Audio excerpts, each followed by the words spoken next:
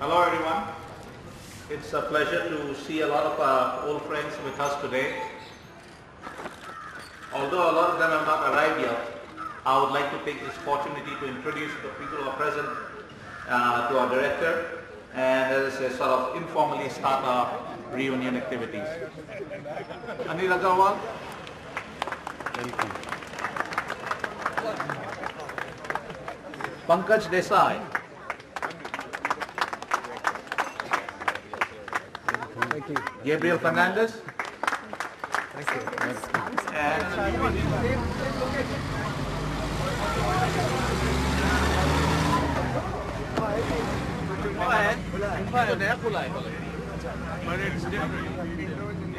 What is all this? What is this? Is the indoor gymnasium. It has a squash court, it has indoor badminton courts, table tennis. Swimming pool guy. Aayega. Lot of things are not here. 207. We are in that corner. I was in 307. We were roommates together. You were somewhere here. I was 307. Yeah, I was in room. We know the room. I don't know the number right now. Okay. So what are your plans after you finish? You want to go to graduate school or find a job or? Well, still not decided, sir. Not decided yet. Too early, huh? And where are you from? Which part of India? That's Rajasthan. Rajasthan. And how about you? I'm from Andhra Pradesh. Andhra Pradesh. See, we are both from Bombay. Firoz and I were roommates. This was my side, this was Firoz's side. Right, yeah. Of course, we never had any computers in those days. We had slide rules, not even I calculators. didn't have a calculator, slide rule. I still remember doing the iterations, you know. Do you guys know what a slide rule is? No, you know don't know what what it it is. Yeah, it is an old version of a calculator. Anyway, you'll have to Amazing. see it in the museum one day.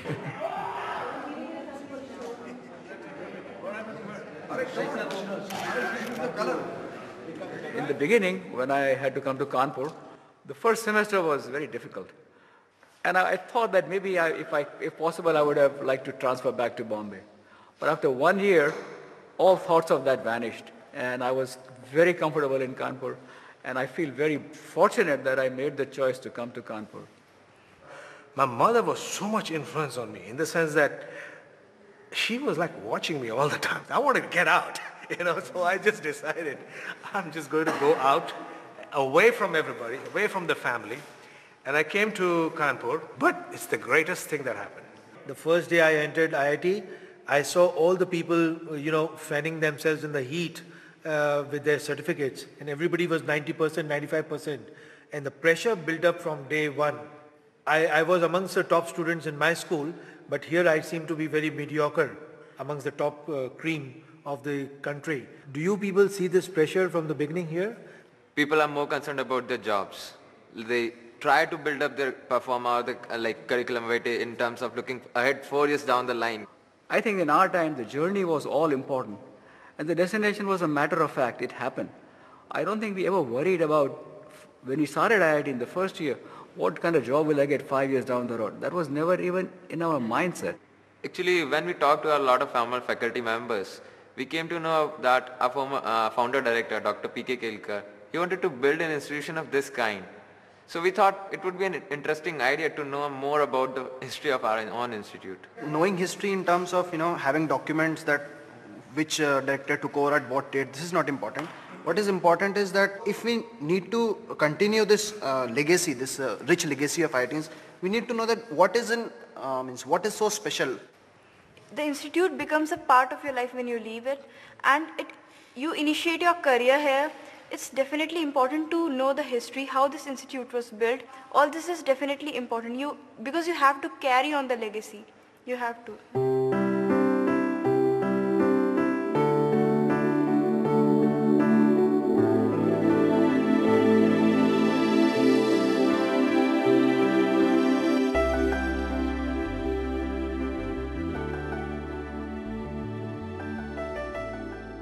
Nehru and his vision of a modern India driven by science and technology led to the setting up of premier institutes of technology across the country. The idea was to train engineers who would develop and run the newly independent country's industrial and scientific establishment. The first institute was established in 1951 at Kharagpur in West Bengal, followed a year later by another in Mumbai, and soon after, one in Chennai. A fourth institute was proposed in Kanpur in Uttar Pradesh. Kanpur was not the most suitable place for a technology institute of this kind. It was located away from any major metropolitan centre and lacked the kind of social or material infrastructure required to support an IIT. Equally hard was finding a suitable person to establish and run the place. The director's post was offered to Dr. P.K. Kelkar, and everyone was relieved when he agreed. But those who were close to him knew it was a decision made in difficult circumstances. My father started that Bombay IIT as a planning officer, and then he was the deputy director of the institute. But appointment of the director, which was a political appointment, took place. He was disappointed that the Bombay IIT job was given to somebody for some reasons other than qualifications, and especially somebody who was not in the academic world at all. He had the option, I think, of going either to Chennai, Madras, or to Kanpur, and he chose Kanpur. When I came to Kanpur to join as the director of the institute, almost everybody I met asked me if I wanted to commit professional suicide. I did not at all worry about this, because I was no longer myself, but an instrument of a historical process.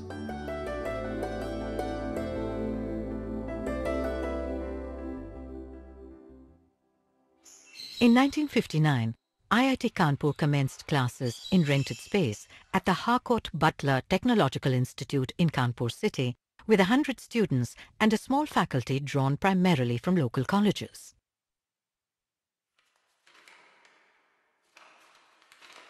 Director साहब जहाँ बैठते थे वहाँ सारी offices थी उसी के अंदर एक स्टोर बना हुआ था और आपकी कुछ लैब केमिस्ट्री की फिजिक्स की मैकेनिकल में भी कुछ लोग आ गए थे। वहाँ का माहौल बड़ा अच्छा रहता था। वहाँ पर ये नहीं पता लगता था कौन डायरेक्टर है, कौन प्रोफेसर है, कौन कर्मचारी है। सब लोग इतना एक दूसरे को चाहते थे, इतना कोऑर्डिनेशन अच्छा था कि वो लोग बड़ा प्यार देते थे हम लोग। हालांकि हम लोग वहाँ के लोएस्ट कर्मचारी थे। We had hostel was in Textile Institute, borrowed hostel, which could house about like 70 some people. There were some day scholars from Kanpur. They were coming as day scholars. We didn't even have a bus. Everybody huddled into a truck, like the little blue truck, and we all like 50, 60 would pack, and we would be driven to HBTI campus.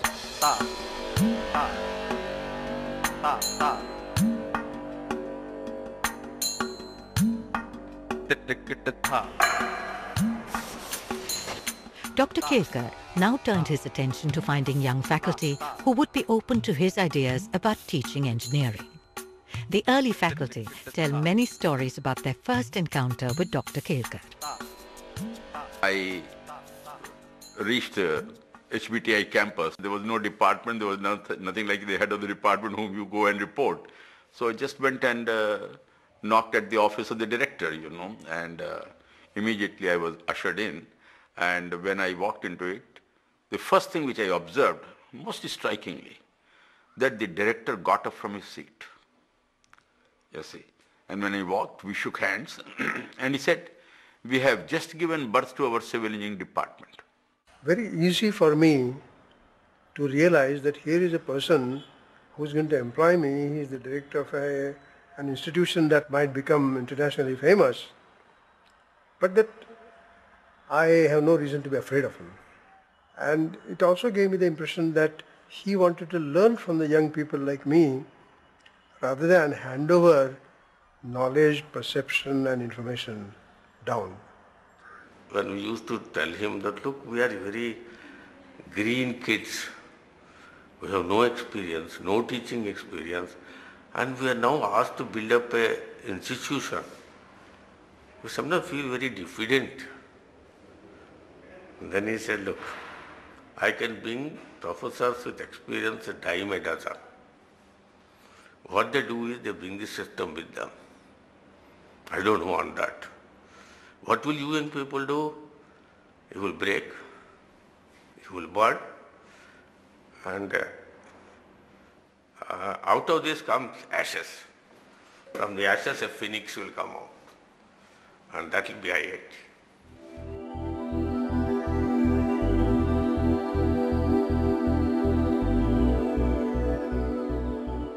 In 1960, the government of Uttar Pradesh made available 1,200 acres of land for a new campus. The land was located 16 kilometers west of Kanpur near Kalyanpur, off the historical Grand Trunk Road. Most of the land had been acquired from Nankari village, a small farming community, no different from thousands of others across India's heartland.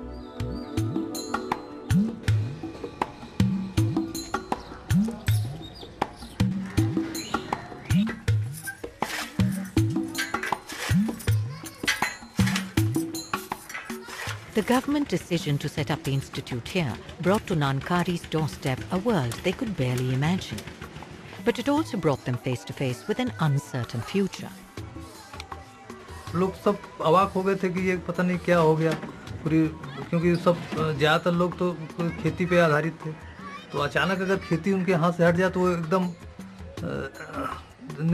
आश्रित हो गए कि अब हम करें क्या, तो उन लोगों ने विरोध किया। फिर धीरे धीरे चूंकि हम लोग यहाँ के लोकल रहने वाले थे, तो यहाँ के जो गांव के लोग थे जिनसे ज़मीन ली जा रही थी, उन लोगों से हमने व्यक्तिगत संपर्क करके धीरे धीरे उन लोगों को तैयार किया इसके लिए कि तुम्हारा पैसा भी कुछ बढ़ाया जाएगा जो कम मिला है। ये भी बातचीत हुई थी बीच में कि तुम्हारे घर के जितनी ज़मीन जिसकी जा रही है उसके परिवार के एक सदस्य को नौकरी, सरकारी नौकरी मिलेगी। कुछ लोगों को ये तो अंदाज था ही कि इतनी बड़ी ज़मीन ली गई है तो कोई बहुत बड़ी चीज़, कोई बहुत महत्वपूर्ण चीज़ यहाँ बनाई जा रही है। उसके बाद जब यहाँ पे अमेरिकन्स आए तो उनको लगा कि नहीं, कोई बहुत ही ज़्यादा महत्वपूर्ण वो है, क्योंकि यहाँ अमेरिकन भी काम कर रहे हैं, तो उनको लगा कि कोई अजूबा बन रहा है।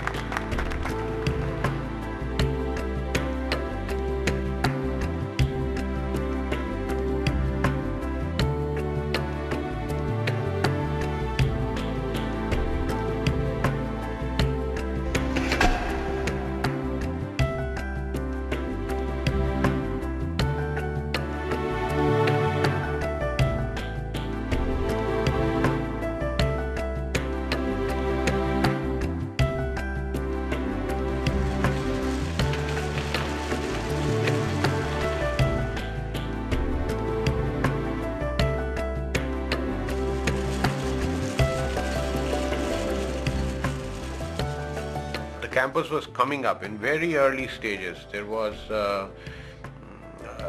one hostel where we were all staying. We didn't even have the lecture blocks then, and the classes were being held in some kind of a temporary arrangement. That's how it all began. We were all very excited. Most of the faculty were very young people. Who'd come, many of them had come from overseas. We had lots of KIAP American professors, and more arrived within the second year. In the late 1950s, the governments of India and the United States of America agreed in principle on a program in which the US would aid the development of the Indian Institute of Technology in Kanpur. This was to be called the Kanpur Indo-American Program, or KIAP. The Massachusetts Institute of Technology was asked to send a 3-man faculty committee to India to study the status of undergraduate engineering education. The committee, headed by Professor Norman Dahl, travelled across the country in January 1961, and what they saw convinced them about the need for a modern, scientifically oriented engineering institute. But it was only towards the end of the long journey that the team reached Kanpur for a meeting with Dr. Kelkar. And then Norman, my husband being the way he is, sat down and said, before we start talking about what we've learned, first we've had a wonderful time and learned a lot, but you've known about this for a while. What have you been dreaming about? What have you been thinking about this institution that you have responsibility for? So he talked about freedom of choice, freedom of movement. He had ideas about the physicality and the importance of architecture in a new institution and what it tells students, all the things that they had been going through at MIT. That's what was so wonderful about all this business. The point is that this resonated very well. So on their way back to New Delhi, the next night in the overnight train, they said, he prays to the same gods we do. Because it was just the perfect thing to say. And so Norman did it and put it together. Wasn't that fun? Dear Professor Dahl, it looks as though something bigger than ourselves has taken possession of us. It is the future that is to be which is dominating the present and not the inevitability of the past. I feel excited and also afraid. Never before in my life have I agreed more with the poet who said that for us there is only the trying, the rest is not our business. Professor Kelkar was an intellectual giant in the field of education. And Norman Dahl was a very interesting, he was a mechanical engineer, designed nuts and bolts and so on. The English-trained Professor Kelkar, more senior, set in his ways, and Norman Dahl, an American, brash, wanting to do things. Things could have gone terribly bad, as you understand. But boy, they really hit it. They became like twins. And then the latent, the ideas that Professor Kelkar had flowered. He was not an technical engineer. He always was interested in the philosophy of science, which included engineering. And I think he found a soulmate in Professor Dahl. Well, no, he was excited by the possibility because Dr. Kelkar's attitude towards students was so absolutely free and open, and it meant that if you respect students, you have to have faculty that's going to be able to let them go and explore and walk around and see and do things. The academic vision for IIT Kanpur was born out of Dr. Kelkar's ideas and also influenced by the report of the American Society of Engineering Education, which recommended science-based engineering curriculum.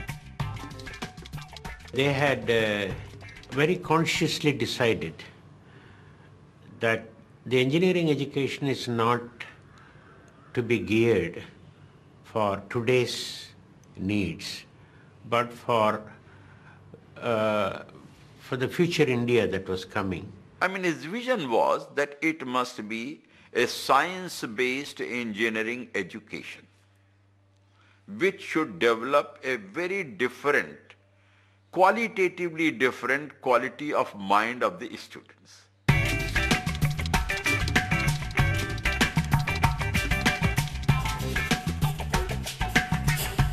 He insisted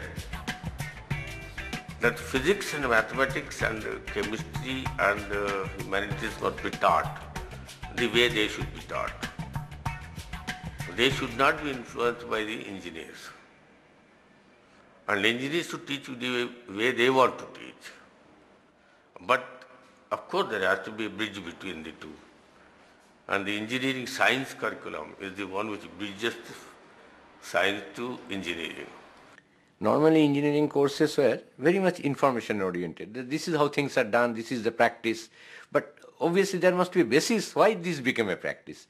If it is a question of dogma that yes, this is how it has to be done, then there it ends. Whereas if you think this is why it is done that way, then you can think, can I tinker and improve it?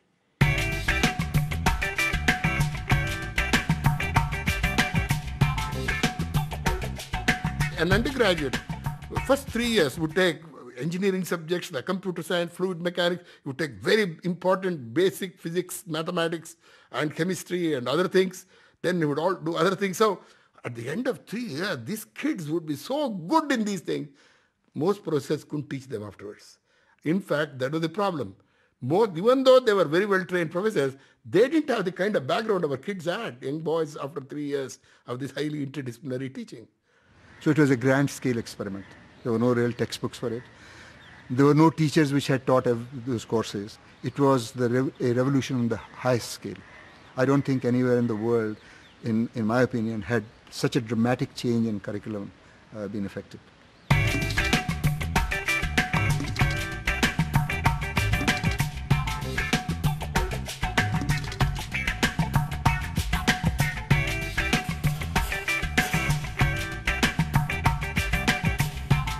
At the institute at that time, there was a very egalitarian atmosphere.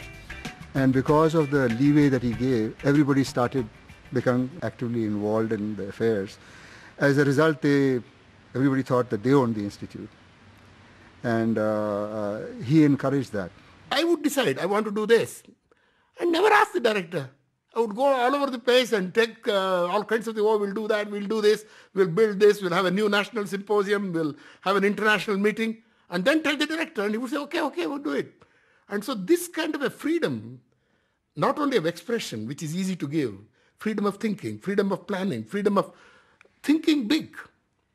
And there is a feeling that we are building a new and vibrant institution. So we really worked hard, much more than a job kind of attitude. And that was the driving force for many of us.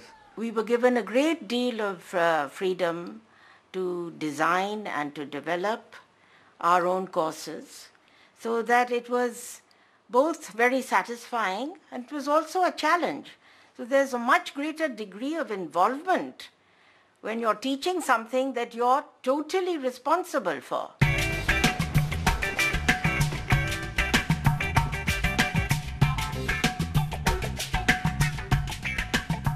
A whole bunch of people participated in creating an ultra-modern curriculum from scratch in a sense of camaraderie and togetherness, egalitarian and so on.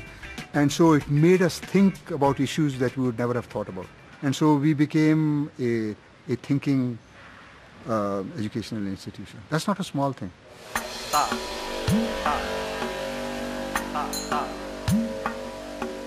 The library was at the core of the academic life of the institute. Students had unlimited and open access to its stock of books and journals. This was only one of the unique features that define IIT Kanpur to this day and have also been adopted by many educational institutes since. The emphasis on studying humanities, the semester system, continuous evaluation of students, course-wise promotion, open book examinations, tutorials, and regular classroom quizzes. To most students, all this was very new. Oh, we had never heard of quizzes, we'd never heard of seminars, we'd never thought about the possibility that labs could be open in the night and people would work there. And the sight of people coming enthusiastically into labs to work in the night then really attracted young students to the idea of research because there seemed to be so much freedom. One of the things which was most unusual in the Kanpur curriculum was that 20% of our credits had to be in humanities and social sciences. Nobody had ever heard anything like that you're in School of Engineering and you have to study psychology or you have to study economics. I did a course in social science, in sociology, a course in philosophy, a course in development and underdevelopment. So that made you look at various aspects of problem. So you were no more unidimensional, but you could see things more holistically. Suddenly your teachers were people you could talk to, and they also seemed to be tremendously excited by what they were doing. I remember it was so much of a clarity was there in the mind of the professors that we really enjoyed. I mean, there was no question which could not be answered. We knew that we are talking to a set of people who are giant in their field. Among the more visible elements on the campus were the American professors from the 9 consortium universities who took time off from their regular teaching responsibilities to spend as many as 2 years with the Kanpur Indo-American program. Many of them came with the understanding that they were part of an important process. It wasn't like going over there to give a series of 10 lectures and leaving or something, you know. It was working with them and developing the whole program and knowing that it's going to go on after you leave and helping to get a good start in that direction. To see professors from Princeton, professors from MIT, Norman Dahl was from MIT, you know, professors from Berkeley, there was professors from University of Minnesota, etc., etc., all of them being there. And when they were teaching classes and when they would tell us that the quality of students at IIT Kanpur was no less than any of those institutions, and it was a wonderful feeling. In many courses, we were using exactly the same material that was being used at MIT, right? And when I say exactly the same material, not the material that was developed here 10 years ago, material that was developed here last term.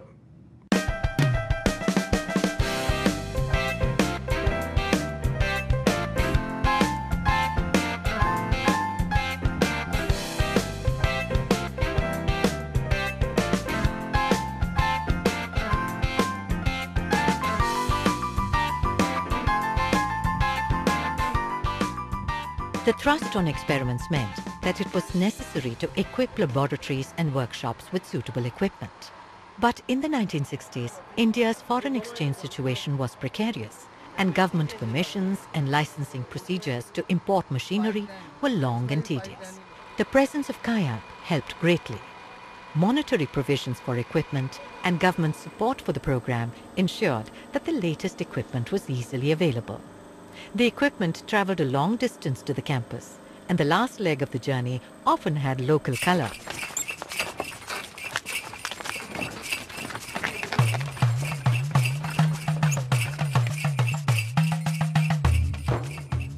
An amusing story often told is how the first computer, the IBM 1620, also arrived at Kanpur on a buffalo cart. That is probably not true, but it is a fact that IIT Kanpur was one of the first institutions in India to get a computer soon after its advent in the US. There were very few computers in India at that time. None of us had ever seen one, let alone operate or written a computer language or written a program that worked. Oh, it was fascinating. I mean, of course, we knew nothing about computers. I mean, my notion before I took the computer class at IIT was that somehow you just give it a problem and it solves it. And I remember, we had punch cards and I went and typed an equation and fed it and nothing happened. And I said, it doesn't know anything, right? Because it's actually much easier if you have the real thing there. Then you can do it and you show it and all the mystery, disappears. I think it had a lot of excitement, and for instance, we also kept it very open to the students, so it was actually open 24 hours a day. It was heavily in use. We were encouraged to bring our own technical work, and I brought a television studio. We did a bit of illegal broadcasting, and the government of India shut us down. I also arranged to have the whole campus strung with closed circuit capability, and one of the events that we put on the TV was the first convocation when Radha Krishnan was there.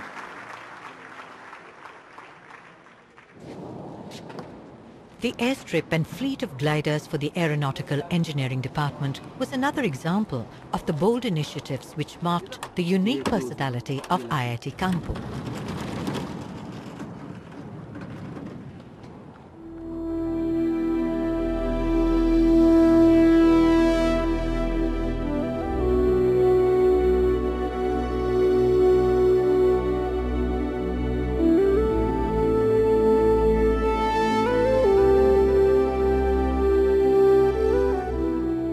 Kanpur was originally conceived like an open, free-flowing space with no walls or boundaries.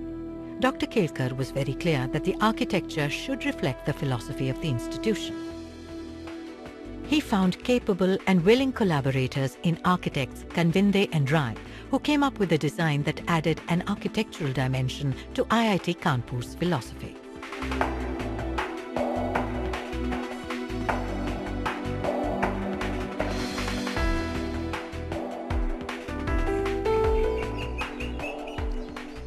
This concept of creating an academic ambience through the buildings and through an architectural features was a concept in itself. According to me, it did bring out a very, kind of profound impact on the entire teaching learning process.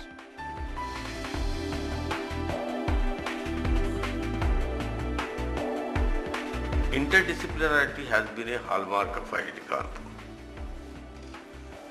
So he has provided a corridor connecting every building to give a feeling that all buildings are the same. So rather than being individual buildings, it was something that tied the whole thing together. Along with, there was a certain interplay of spaces which gave people places to pause, places for interaction, which was so important in this whole philosophy.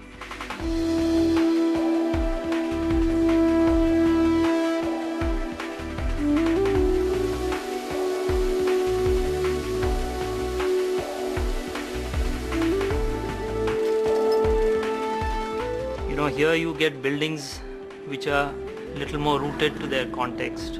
They utilize local materials which are available in plenty. Like the brick was very good in Kanpur at that time. And then mixing it with exposed concrete also spelled a departure. But more important, I think it was really the layout of the spaces. So that I think became a underlying principle of IIT Kanpur, in the sense probably their curriculum also dictated this kind of a approach.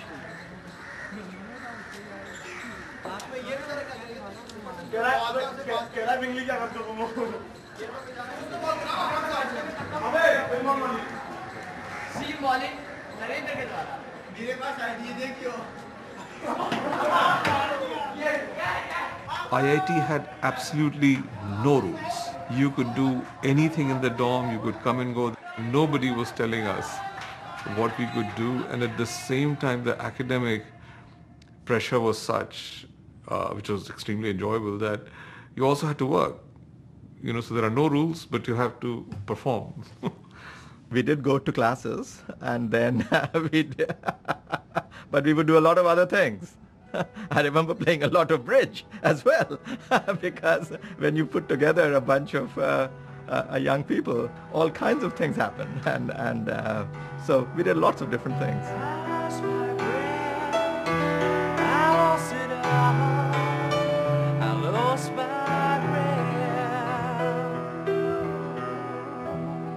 I lost my grip, I lost it all, I lost my grip. I let my world all behind. I crushed all the people down below with the time.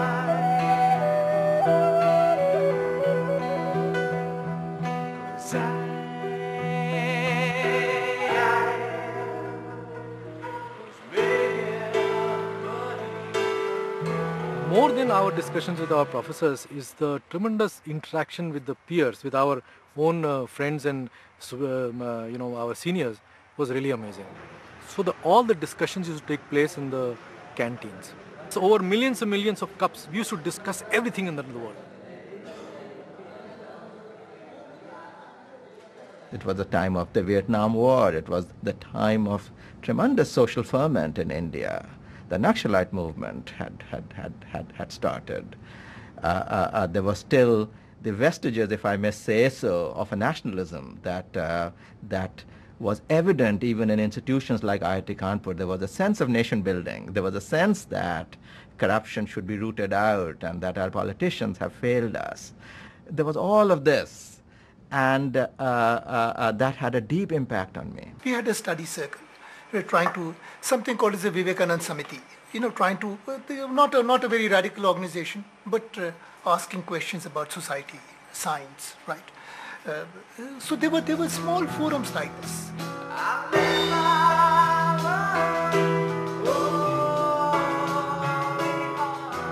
There were so few of us. There were 45 of us all together in an institute with 2,500 students. You also got a lot of attention because you were the only girl. So you had the chalk thrown at you, and God forbid that you didn't show up. They noticed that you were missing. You didn't do your homework. You were said, Anjali ji, aapka homework kidhar hai? You were very much in the spotlight. You had to have a lab partner. And of course, none of the boys really wanted to make it all the walk to the girls' hostel to write lab reports with the girls. And of course, you were not considered really cool girls because you were at IIT and so on. And the boys wouldn't sit next to you. And you're like, okay, fine, so you just take things in stride. And then, as you get to know the boys and they get to know you, you form friends. And then all of these things became less important. We had this thing called the Student Gymkhana, which is an umbrella organization under which various things happen. And there was a photography club if you're interested in photography, but there was also an electronics club, which was again run entirely by students. I loved photography. I could, I had my own darkroom. I could do all the work that I wanted to do in there. I took a lot of pictures. We used to go out in a group just to take pictures. Pictures of the hostel, pictures of the mess, pictures of the cooks in the kitchen, everything. I don't know what I was doing, but now if you look back, it's literally putting a chronicle of the whole 4 or 5 years over there. At that time, it was just the flowering of the intellect and no limit to that. So you created all sort of very interesting things, but its impact you would not know at that time. And in fact, I think the reason why most of the IITians have become very successful all over the world is because of that. Anti-war demonstrators. The end of the 1960s was a period of great turmoil. There was unrest all over the world, and young people everywhere were restless and fighting authority. India was trying to cope with drought, economic recession, political turbulence, and dissent. IIT Kanpur could not remain unaffected. On the campus, problems revolved around the aspirations of the non-teaching staff and the hundreds of temporary workers whose fate was hanging in the balance. जो doctor Kelkar ने यही कहा था, एक conference हुई थी Berkeley में, उसमें एक पेपर उन्होंने प्रेजेंट किया था उसमें उन्होंने यही कहा था कि किसी भी शिक्षा संस्था के 3 महत्वपूर्ण हिस्से होते हैं, फैकल्टी, स्टूडेंट और फिजिकल फैसिलिटीज। अब आप समझिए एक रेजिडेंशियल कैंपस है जिसमें जितनी फैकल्टी है उससे लगभग 10 गुने ज़्यादा कर्मचारी जो इस देश के सिटीजन्स हैं, इस स्कीम में कहीं उनके लिए जगह ही नहीं।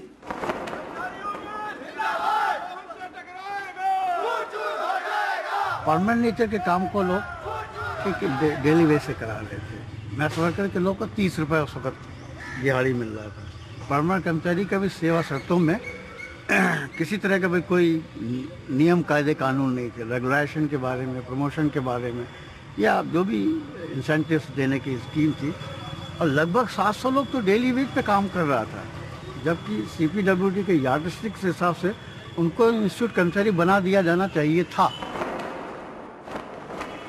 उसके लिए हम लोगों ने मेमोरेंडम देने की कोशिश की, प्रशासन से बात करने की कोशिश की, दबाव डालने की भी कोशिश की, इसको एक ऑफ द टेबल हल किया जाए। जब नहीं हुआ तो फिर हम लोगों को एजुकेशनल स्टेप उठा के पूरा जो प्रशासन का जो व्यवस्था है उसको जाम कर देना पड़ा, एकदम पैरालाइज कर दिया। फर्स्ट टाइम IIT कैंपस में बिजली पानी तक का व्यवस्था सब कुछ जाम हो। War erupted along India's border with East Pakistan. India supported the liberation struggle for Bangladesh in direct confrontation with Pakistan. But America threw its weight behind Pakistan. This led to widespread anti-American sentiment in India. The chill in diplomatic relations between the two countries finally led to the folding up of the Kanpur Indo-American program by the end of 1972. On the campus, the struggle by the workers continued and students were pulled inexorably into the conflict. Many students were ambivalent as to our lives are being disrupted by a strike. But some students tried to educate us on how it was unfair that a group of working people had to work under conditions that were less than fair. The Karmachari agitation took 2 years to resolve. This was followed by a period of weak and uncertain administration. Every such shock was chipping away some of the strength of this institute. So at the end of the decade, the institute was really in a wounded stage, and the healing process started in the 80s. On the academic front, things were looking bright. All the hard work of the past was paying off, and IIT Kanpur was attracting some of the best talent in the country. These bright and motivated students ensured high academic standards and achievements.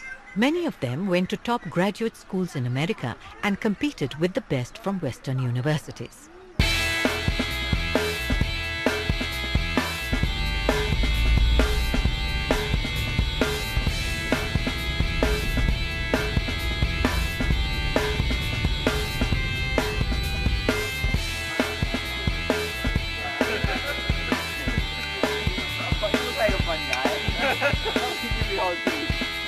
And go and live in hall 2. Yeah. No. That happened. I'm hall 3. So now anybody who is hall 3 here? No, that's why still, feel so strongly. I feel IIT Kanpur name was just getting established. People knew about it. They knew it was good, but they didn't know how good IIT Kanpur was or how amazing it was destined to become over time. So when I came to Berkeley in 1985, and I was, after a year or so, I was on the admissions committee, and at that time, people had started to see the value of IIT students. I'm speaking more broadly here, not just IIT Kanpur, because the way their reputation was established was by the quality of work they did. There's no question that IIT Kanpur prepares you in a way that is much better than the average American graduate student or undergraduate student would get in an American university. Possibly if you went to MIT, it'd be different. When I graduated from IIT Kanpur, I felt I could learn anything and do anything. And so in terms of academics at the University of Hawaii, it was actually very easy. It was literally a cakewalk. It was...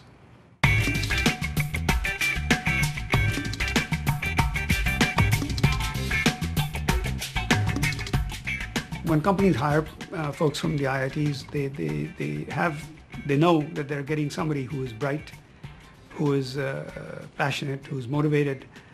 So those elements are very much at the forefront of people's minds. I think the IIT alum have done so well in the industry and in the institutes, in the financial industry, in the technology world, as well as in the business world, that they stand out. And as a result, IIT has become a brand name. And if you say you affiliate or you have an affiliation with IIT, you have instant credibility. Yeah, these are just shots of the campus at that time. Wow. This is Indrajit Purkayastha. Oh, yeah. He was here. He works for iRobot over here. The success of IIT engineers in the West in the 1980s was seen as a transfer of human capital from India to developed countries, but paid for by the Indian taxpayer. The phenomenon was dubbed brain drain and became a hotly debated issue. Over time, the IITs were identified as a major conduit for this flight of the best Indian brains to the West. Frankly, I mean, when you got to IIT Kanpur, by the time we were there, the batches before us had already set an example where almost 50% or more of those students came to the U.S. for higher studies. And those kinds of aspirations loom in your eyes from the day you walk into that campus. We were aware that on the one hand, the nation has subsidized our education hugely. And then without a thought, we were just going to go abroad, and we didn't know what would happen after that. That was the extent, as I remember, of any self-reflection as to, are we a part of the brain drain? Should we come back? What are our duties and responsibilities to our nation? It was not, I have to confess, really in our forebrain, so to speak. Yeah. And some people, some of us did discuss it, did reflect on it, but there was never a clear sense of mission that our nation needs us and therefore we should come back. I'm not blaming anybody, I'm blaming myself if anything else, because I still have that sense of guilt, if you will. Brain drain became a political issue and the government was in no mood to consider the complexities of the problem. It reacted sharply by cutting funding to the IITs. The effect of the funds crunch on IIT Kanpur was seen immediately. The crisis came to such an extent that once we had to borrow the money for paying the salaries of the staff members here, I mean, there was a fear that experimental work cannot be done because we don't have the money for little things like stationery, or rationing culture was there, you know. So all these had tremendous constraints on the growth of the institute in the 80s. The government set up the Naidu Amma Committee to assess and suggest reform in the IITs. Based on its extensive recommendations, the IITs were encouraged to increase student strength, to improve accountability, and to generate their own funds for growth. Sponsored research and consultancy projects became a major source of funds generation. Worldwide, the research universities work on this pattern, that rather than giving them a dole from the government and saying, okay, here is money, you please go and do research, they encourage faculty members to go out and seek money from the funding agency. In return, the faculty member is supposed to deliver certain goods, and that brings in certain level of accountability and certain level of seriousness to that work, because there is an outside stakeholder which is interested in that research. Giving emphasis on sponsored research and getting money from sponsored research has helped the faculty members becoming empowered in some sense, because you have a lot of freedom to then develop your laboratory, develop your infrastructure. Earlier, IIT was, even now IIT is known for its undergraduate teaching. That focus on undergraduate teaching has now gone. The focus is more on research. So once you move your focus, clearly you cannot give as much time to teaching. And so now you would find among younger generation, of course there are still excellent teachers, but not as many. More research and more consulting does not dilute teaching. If teaching gets diluted, it is because of attitudes. The universities worldwide, which are renowned, they encourage outstanding research and demand good teaching. Well, the downside sometimes is that scholarship of a very high caliber may be traded for doing something because the funding agency wants you to do something. So I think there is some scholarship that should remain outside this game of sponsored research, and which has to be then supported by the university, in this case the IIT. Strategic partnerships with industry has also been a source of funds and expertise. The Samtel Center for Color Display Technologies is an example of the institution opening itself out to a close engagement with industry and a different way of functioning.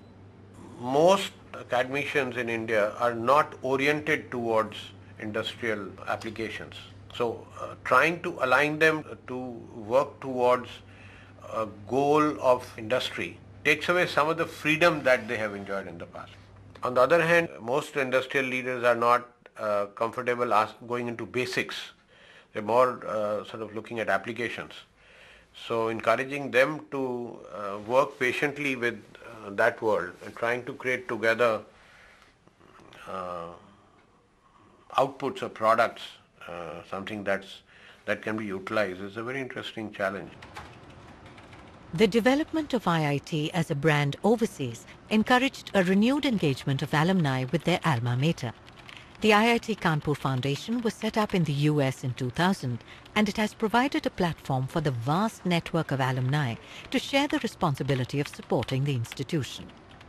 In a country like India, where there are so many problems, I don't think government should be spending too much money on IITs.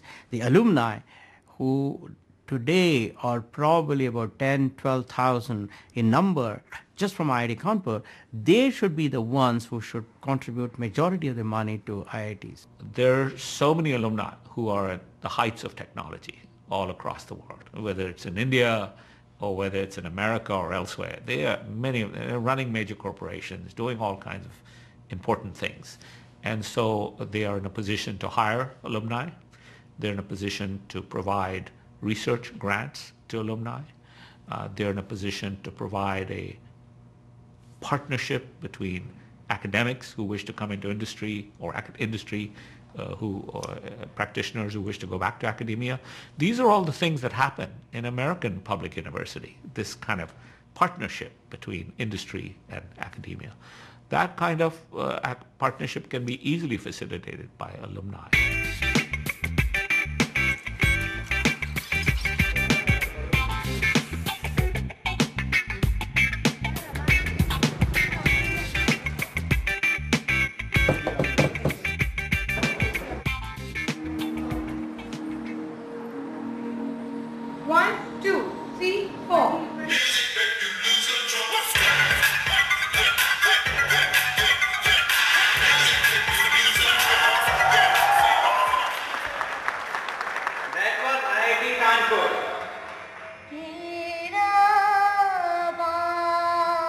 In 2009, IIT Kanpur completes 50 years of existence, an occasion that calls for celebration and festivities.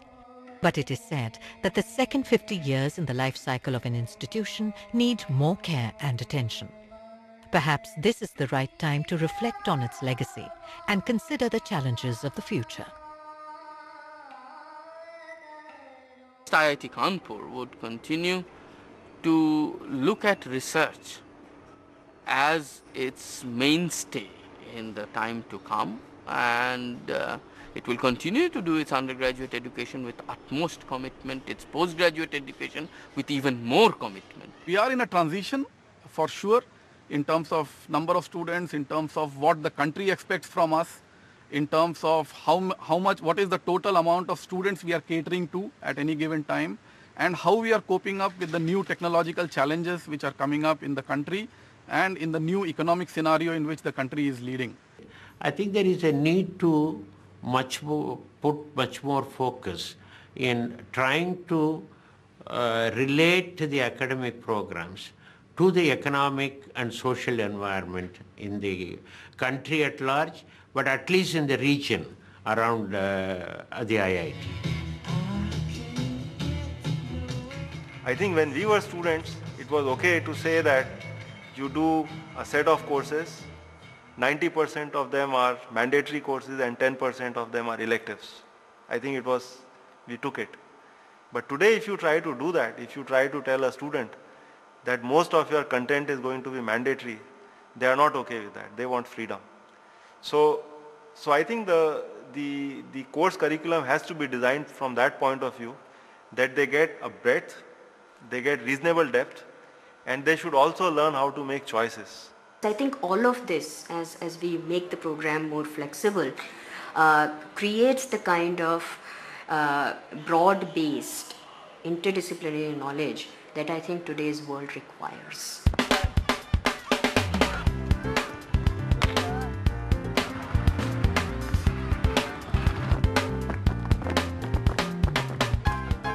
People are spending more time with this inanimate object called the computer. IIT Kanpur for a long time had fantastic sports facilities which were central. But over the last 1.5 to 2 years, we are building good sports facilities inside the hostels, hoping that when you hear the basketball being bounced on the court, even though if you're on your computer, you would just come out. You may not even play the game, but just watching real people play real basketball may bring you out of your room. We need to attract good, young faculty, provide them with all the, basic ingredients for doing research, and I think and this is most important, that we need to make them believe in themselves. Inculcating a sense of responsibility, a sense of belonging is a major challenge, because the previous generation had a natural sense of belonging because they brought up the system. And today a young researcher sees n number of places, he sees all these opportunities and he sees as an employer. So there is a change in perspective as far as young faculty members are looking at the institute at 50.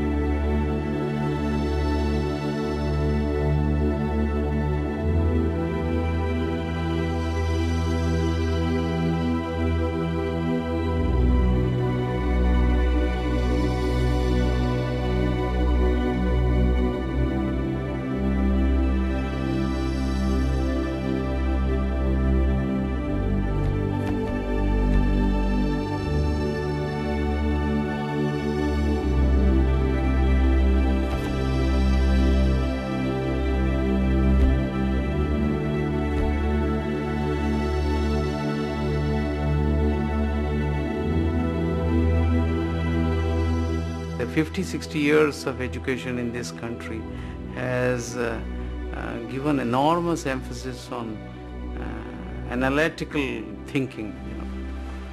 But you see, there is another half of the brain which is called the right half of the brain and supposed to be creative, imaginative, innovative. Ultimately, it is what your mind conceives dreams and how you convert them into reality, which makes the society move forward. If you don't have the dreams, where is the question of forward movement?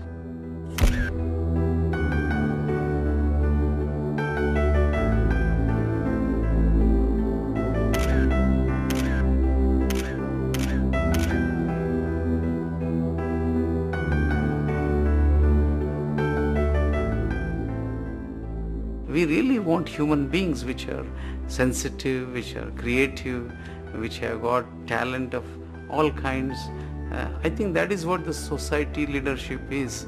And if IITs can't produce such people, who else will do?